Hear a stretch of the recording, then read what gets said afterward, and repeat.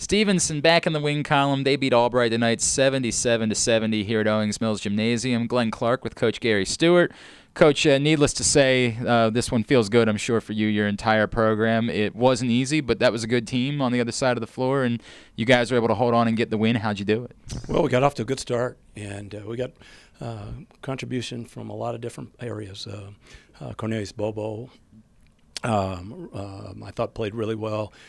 Defensively, Damien played well, but it was a team effort, and I'm really proud of the guys. You know, we had, I thought, two of our better practices in the last month, Monday and Tuesday, and that led into what we were able to accomplish tonight. I'm glad you mentioned Damien because I wanted to bring him up. I also wanted to bring up in the second half Evan Joseph, some of the little things, the pump fake, letting the defender go by and knocking down a big three. I thought those two, maybe it doesn't stand out necessarily in the box score, but I thought those two were really big. Yeah, we need Evan to make plays for us in big moments, and he did tonight.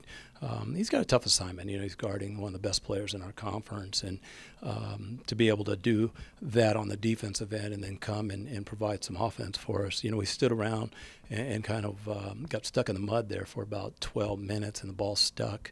But I thought at the end we moved the ball better than we have maybe in the first half, and got more concerted effort to get the ball inside.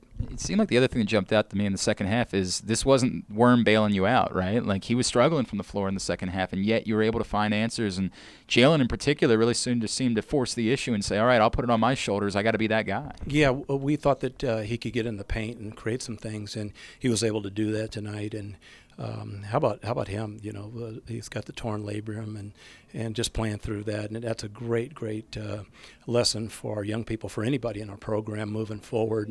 And it was a really good effort by him tonight. Everything your team has been through to get back in the win column, to get this feeling again.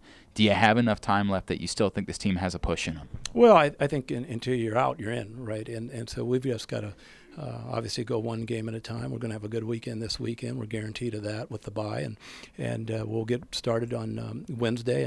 And I think if we come with the right attitude and the right energy and the right focus, we've got a chance against anybody that we play. All right, Coach. Enjoy the week off. We'll see you next Wednesday. Thank you, Glenn. He's Coach Gary Stewart. I'm Glenn Clark for GoMustangSports.com.